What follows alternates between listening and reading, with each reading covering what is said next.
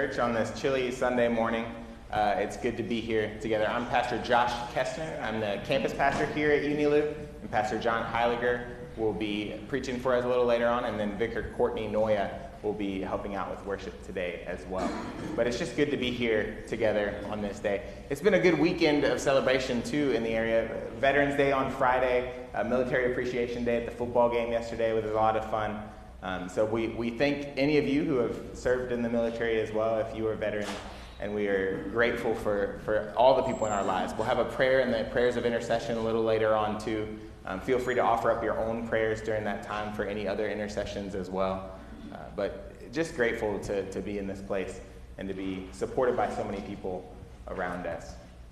A couple of announcements for today. There's a low country boil not after worship. It's this afternoon at 5 p.m. I guess that's this evening. We're going to eat before it gets too dark, so you can come, you can eat and get home before it gets too dark. 5 p.m. is when we'll eat. If you want to come and hang out by the pots next to the pots while they're boiling, I'll be out there hanging out for just a few hours. So you can come a little early for that too. Thanks to anybody who prepared a few desserts for tonight, but it'll be a low country boil. It's shrimp, sausage, potatoes, corn, and onions, and then some delicious desserts as well. So it should be a good night. That's 5 p.m. right up here in the fellowship hall. And it's just come with your appetite, and then there's a little free will offering too, but just come ready to hang out and eat. Should be a good night. And the last thing is that we had a baptism last week, Lydia Lee. And so there's a pig, what do you call that, a piggy bank in the narthex back there on the table. And it's a tradition of this church to just write a little affirming note to Lydia as she grows old. And if you want to stuff a few coins or maybe $100 bills into the piggy bank, then Lydia can do with that what she wants. She's very young. She might not be very responsible with money yet, but we'll see. But that's back there, so feel free during the coffee hour to do some of that. Are there any other announcements for the good of the congregation? All right, well, let's prepare our hearts for worship with the sound of this prelude.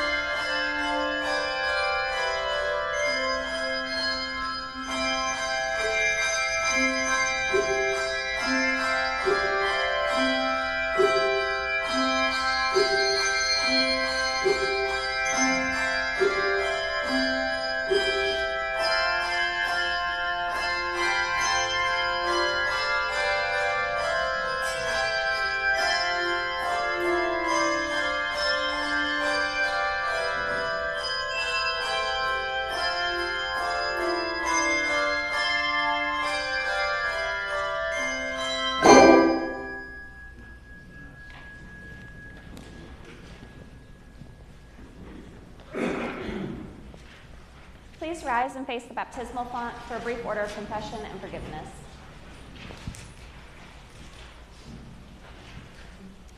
Blessed be the Holy Trinity, one God, who redeems us in Christ Jesus, whose steadfast love endures forever. Amen. Let us confess our sin in the presence of God and of one another.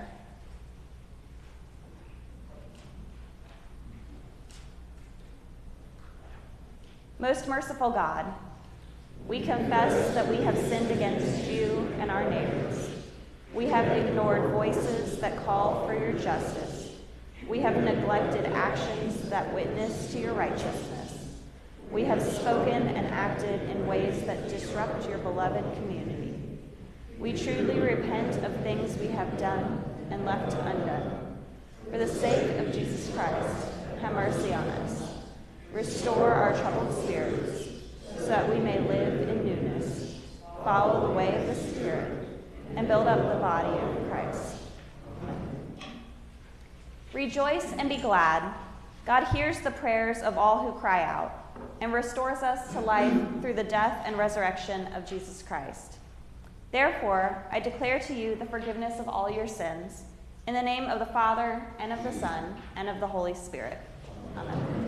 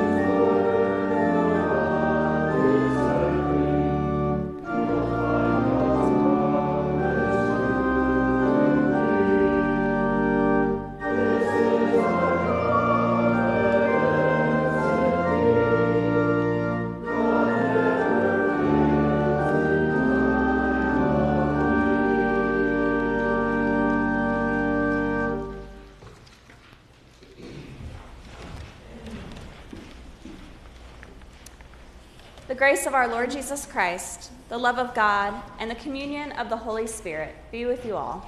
And also with you. In peace, let us pray to the Lord. Have mercy. Christ, have mercy. Lord, have mercy. For the reign of God and for peace throughout the world, for the unity of all, let us pray to the Lord. Have mercy. Christ,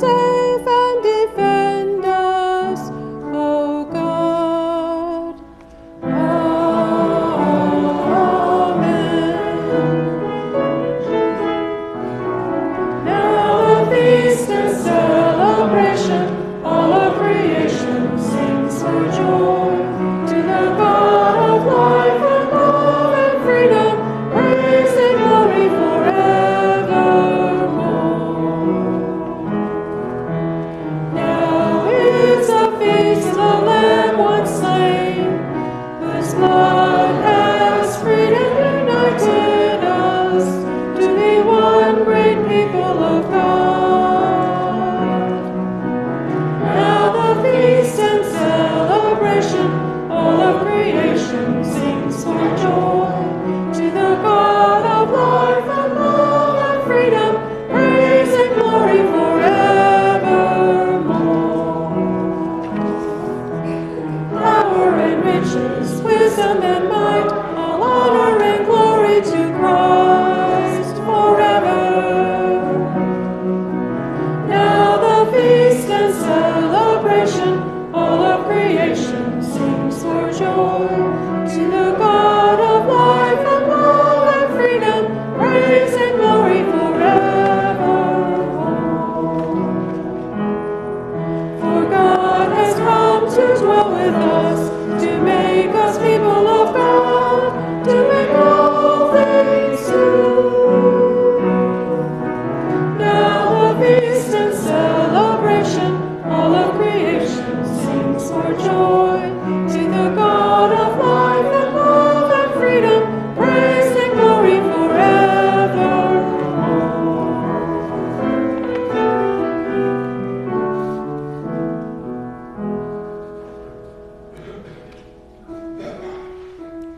The Lord be with you, and also with you. O God, the protector of all who trust in you, without you nothing is strong, nothing is holy. Embrace us with your mercy, so that with you as our ruler and guide, we may live through what is temporary, without losing what is eternal. Through Jesus Christ, our Savior and Lord. Amen.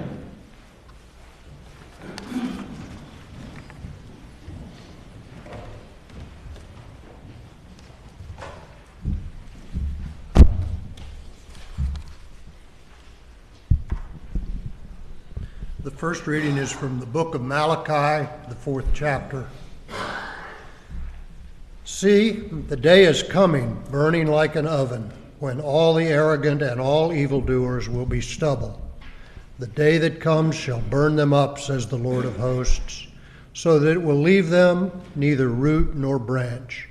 But for you who revere my name, the Son of Righteousness shall rise with healing in its wings. The word of the Lord. Thanks be to God. Please join the Cantor in singing Psalm 98 responsively.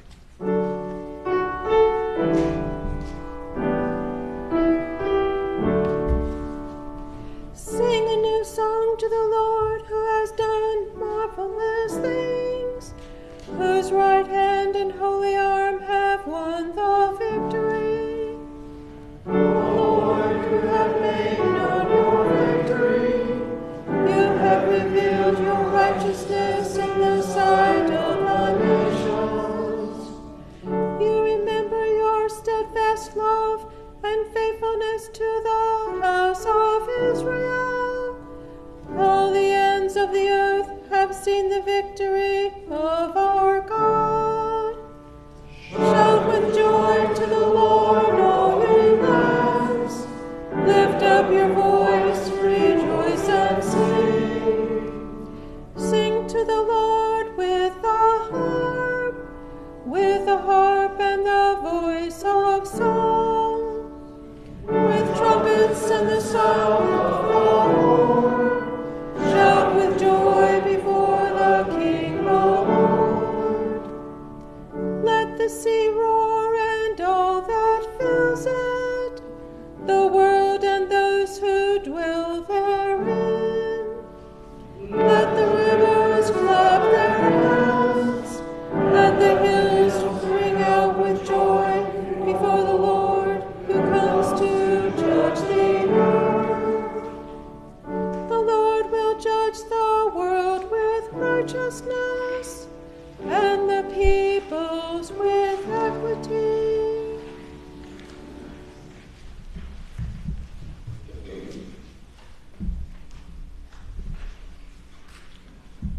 The second reading is from 2 Thessalonians, the 3rd chapter.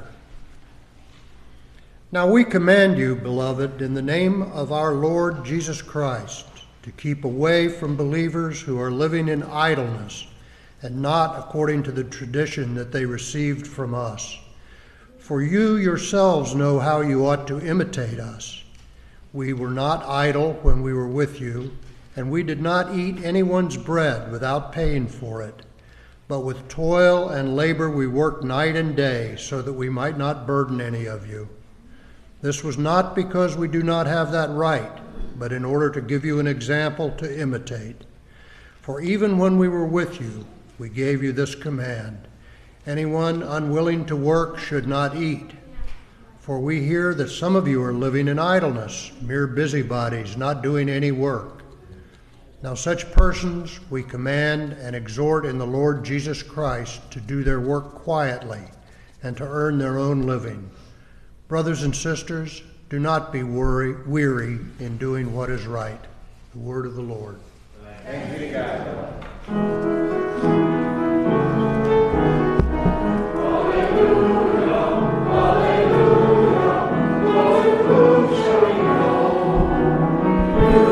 Have the words of eternal life. Hallelujah.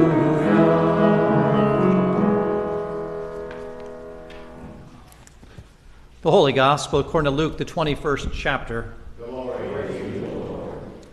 When some were speaking about the temple, how it was adorned with beautiful stones and gifts dedicated to God, and Jesus said, "As for these things that you see, the days will come when not one stone will be left upon another. All will be thrown down." They asked him, "Teacher, when will this be? And what will be the sign that this is about to take place?" And he said, "Beware that you are not led astray, for many will come in my name and say, 'I am he,' and the time is near. Do not go after them. When you hear of wars and insurrections, do not be terrified, for these things must take place first, but the end will not follow immediately." Then he said to them, "Nation will rise against nation, and kingdom against kingdom. There will be great earthquakes, and in various places famines and plagues, and there will be dreadful portents and great signs from heaven. But before all this occurs, they will arrest you and persecute you. They will hand you over to synagogues and prisons, and you will be brought before kings and governors because of my name. This will give you an opportunity to testify. So make up your minds not to prepare your defense in advance, for I will give you words and a wisdom that none of your opponents will be able to withstand or contradict. You will be betrayed even by parents and brothers, by relatives and friends, and they will put some of you to death. You will be hated by all because of my name, but not a hair of your head will perish. By your endurance you will gain your souls." The Gospel of the Lord. Praise to you, O Christ. Please be seated. Any kids that want to come forward this time are invited to come forward.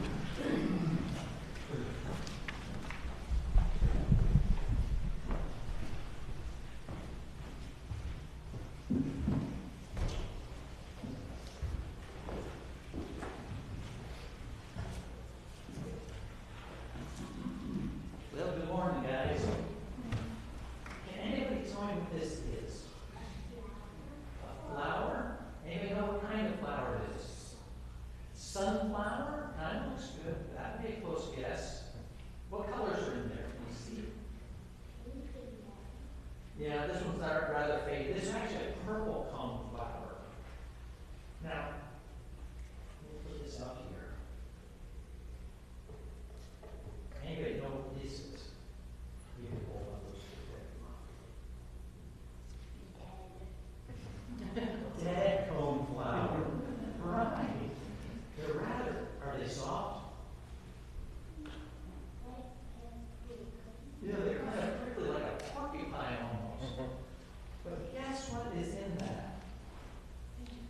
Seeds. That's exactly right. So, Peter, you said this is dead. But is it really? Jonah just said it has seeds in it. So it looks dead. It is dead for a flower. It's certainly not as pretty as this one right now. But the amazing thing is that all these little prickly things contain a seed. And if I don't jam my fingers too hard, these are stubborn.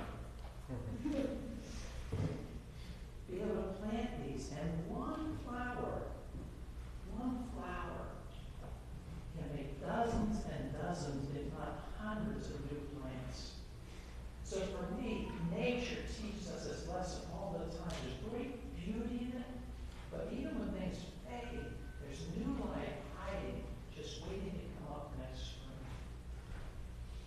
Jesus talked about in today's gospel that we never have to be afraid, because in God we will always have life. And to me, that's a beautiful promise to hold on to. So if you fold your hands and pray along with me. Dear God, thanks for today. Thanks for the beauty of the flowers. And the life hidden in seeds. Help us in tough times to always believe in your promise.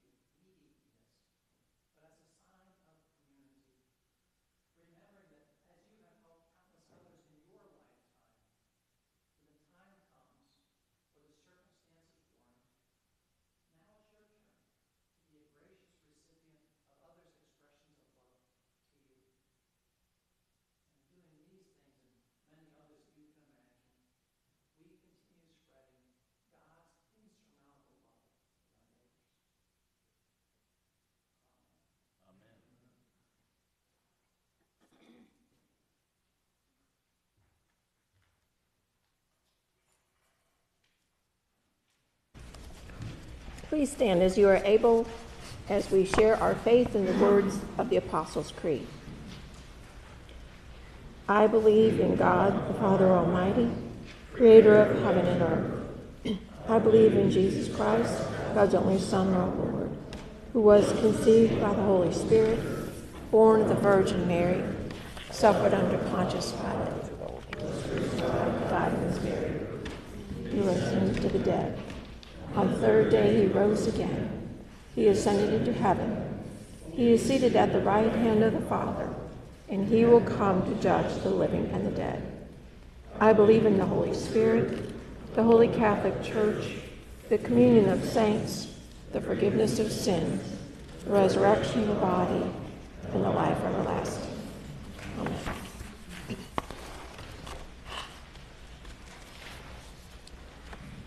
United with your saints across time and place, we pray for our shared world.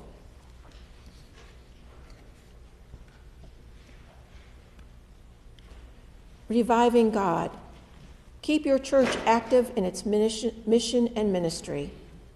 Encourage bishops, deacons, pastors, and lay leaders to risk boldly in their proclamation and fill them with wisdom and endurance for challenging times. Lord, in your mercy.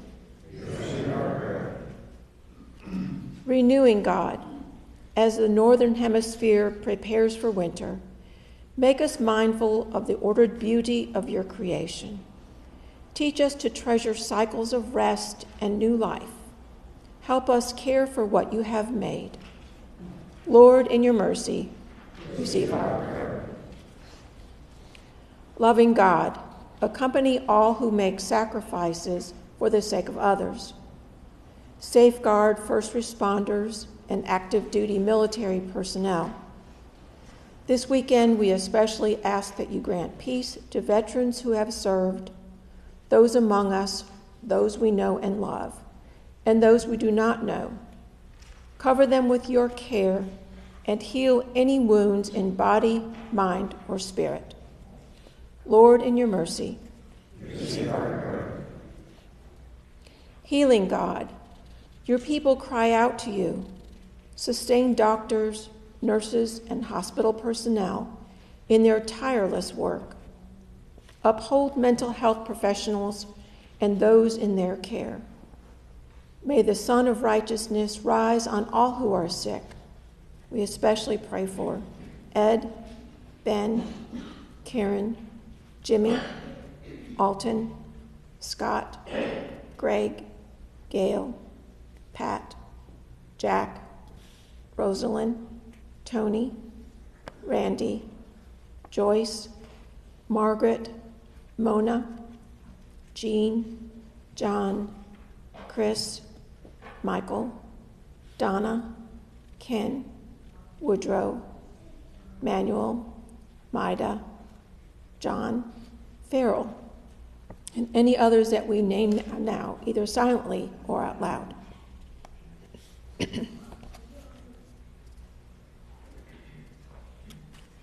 Lord, in your mercy, receive our prayer. Uniting God, unite this assembly in its shared mission and ministry for the sake of the gospel. Highlight ways we can better work together and give us patience to work through disagreement. Lord, in your mercy, receive our prayer. Other intercessions may be offered here silently or aloud.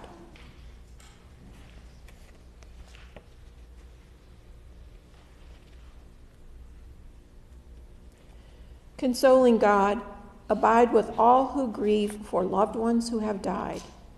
Comfort us with the promise of resurrection and new life with you. Lord, in your mercy, receive our prayer.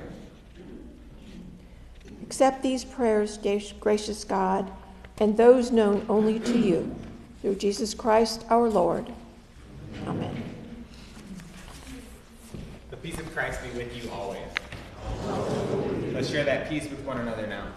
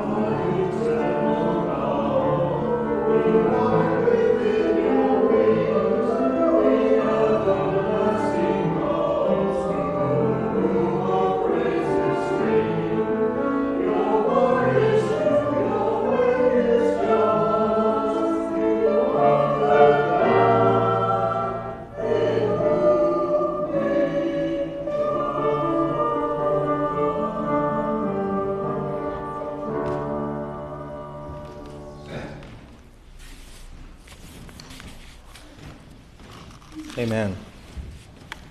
Let us pray. Blessed are you, maker of all things, as you have entrusted us with all that you have created. Now gather our gifts, nourish us with this sacrament, and send us to those who hunger and thirst, for the sake of Jesus Christ, our Savior. Amen.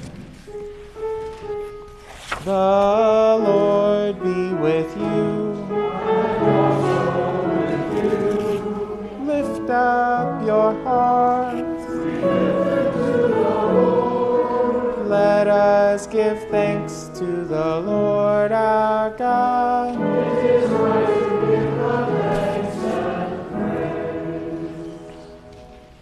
It is our duty and delight that we should everywhere and always offer thanks and praise to you, O God, through Jesus Christ, who calls us to follow his way of humble service and love.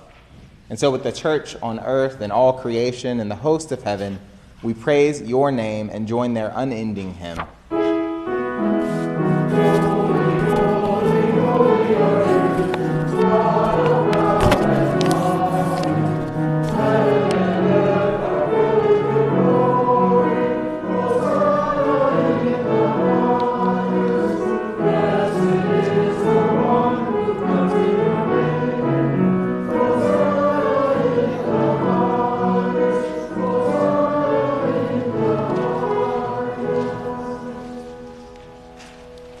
You are indeed holy, gracious, and merciful, God, and everything is filled with your glory.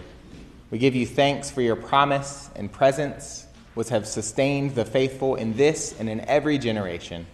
And above all, we give thanks for Jesus, born of Mary, who in word and deed announced your gentle rule of justice, reconciliation, and peace for all. On the night in which he was betrayed, our Lord Jesus took bread, gave thanks, broke it, and gave it to his disciples, saying, "Take and eat. This is my body given for you. Do this for the remembrance of me." And again, after supper, he took the cup, gave thanks, and gave it for all to drink, saying, "This cup is the new covenant in my blood, shed for you and for all people for the forgiveness of sin. Do this for the remembrance of me." Remembering, therefore, his command to love one another, his life and his death, his resurrection and his ascension, we pray for his coming again, even as we cry, Amen. Come, Lord Jesus. Amen. Come, Lord Jesus.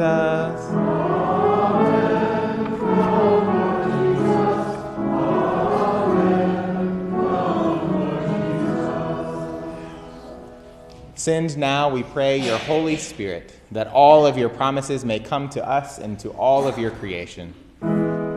Amen. Come, Holy Spirit. Amen. Come, Holy Spirit. Amen. Come, Holy Spirit. Amen. Come, Holy Spirit. This we pray through Jesus Christ, our Savior and our friend.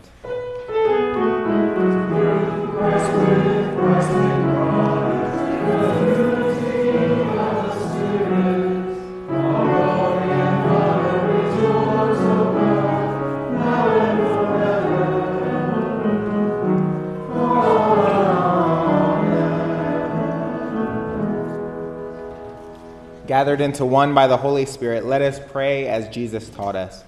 Our Father in heaven, hallowed be your name. Your kingdom come, your will be done, on earth as in heaven. Give us today our daily bread.